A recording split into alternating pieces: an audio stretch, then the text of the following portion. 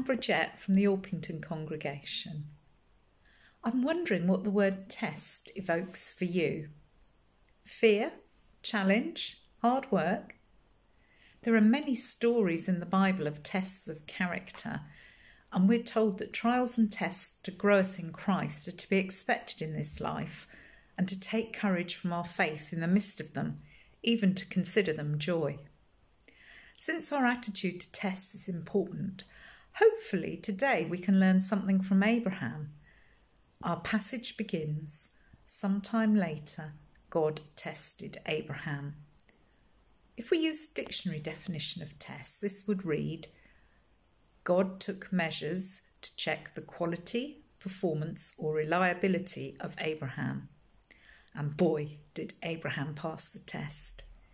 He shows that he is a man who has developed spiritual muscle through his previous trials, in which he didn't always do so well. He's come a long way from trying to manipulate circumstances through his fear and unbelief. Firstly, he's learnt to recognise God's voice. He hears God call his name twice in this passage and meekly replies, "Here I am." This is the mark of a man who is yoked to his God and responsive to his voice. Secondly, he's learnt humility and obedience through the mistakes and the things he's suffered. His attitude is now similar to Jesus, who humbled himself and became obedient to the cross.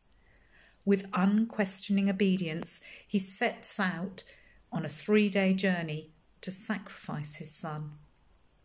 Thirdly, he's learnt to trust and have faith that God is the God of the impossible.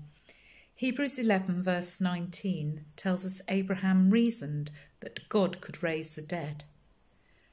I'd have loved to know what was going through his mind on that journey. "What are you up to, God? Have I heard you right? Am I crazy? Surely not. But I've seen you do the impossible in giving me this son, so surely you can raise him from the dead." He even speaks out his faith in verse 5, telling his servants, "We will come back to you," confident he will return from the sacrifice with his son. Do we speak faith in our trials? I also wonder what was going through Isaac's mind. What's Dad up to now? He said God will provide a lamb, but he's tying me to the altar, and now he's raising a knife? I guess Isaac felt pretty safe with his dad. He would have known he was a miracle child, and even though he would have been stronger than his dad, he submitted to him and allowed him to be himself to be bound to the altar. How great to trust your dad that much. This speaks of great security in a father's love. Abraham with his heavenly father and Isaac with his earthly father. How secure are we in our heavenly Father's love when our tests come? Because we know the bigger picture, we understand this passage as a prophetic echo of what is to come when Father God gives his only Son as a sacrifice for our sins. And we know that he provides a ram for Abraham's sacrifice. Our Father didn't want Isaac to die, but Abraham to sacrifice Isaac in his heart, so it would be clear that he loved God more than his son. So take heart.